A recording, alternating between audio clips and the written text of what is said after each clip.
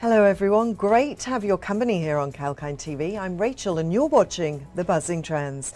Today we'll be looking at the three worst performers on the ASX last week. Now, despite the ASX 200 ending in the green on Friday, the benchmark index mostly traded on a weak note last week and the benchmark fell 0.2%. Australian shares posted their first weekly drop in 4 weeks. Investors seem to have assessed the possibility of aggressive rate hikes to curb rapid inflation after the central bank flagged household debt. Australia's central bank warned borrowers and lenders that they needed to be prepared for a rise in interest rates that would lift mortgage repayments and could hit house prices. Now, investor concerns persisted over the prolonged Russia-Ukraine conflict and also a surge in COVID-19 cases in China, one of the biggest trading partners for Australia.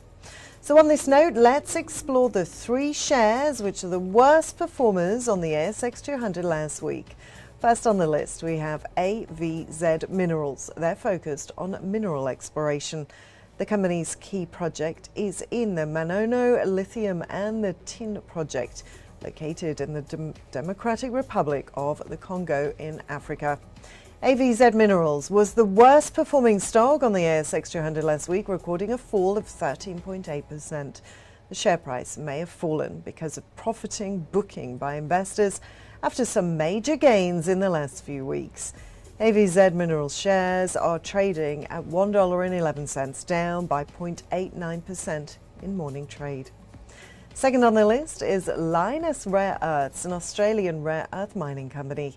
It has two major operations, a mining and concentration plant at Mount Weld in Western Australia and a refining facility at Kuantan in Malaysia.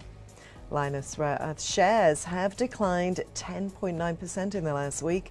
The stock has fallen in the past few days on account of weakness in battery material shares.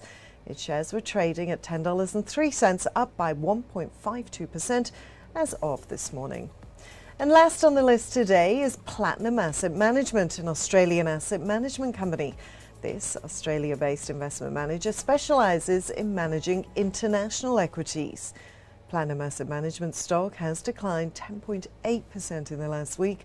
The fall came last Friday after the company released its latest update on funds under management. According to the press release, its funds under management declined 7.9%, or $1.7 billion in March to $19.44 billion.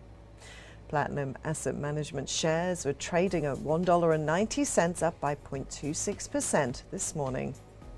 Now, we'll be back with our Buzzing Trend Show tomorrow to share with you the latest market insights. Till then, stay tuned to Kalkine TV for more stock, business and economy-related hot trends. I'm Rachel, signing off for now.